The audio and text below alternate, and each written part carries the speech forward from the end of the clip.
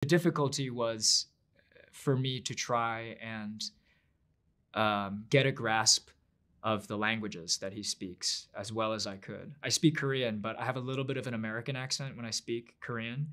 And so I worked with my dialect coach to have a Japanese accented Korean, because that is what Solomon, how he would have spoken if he, grew up in Japan.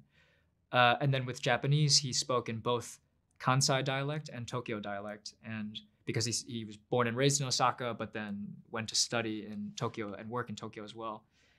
And it was those details that I think are so important for this story in particular, and so necessary, which made it all the more important for me to try to get it right, try to get it as best as I could.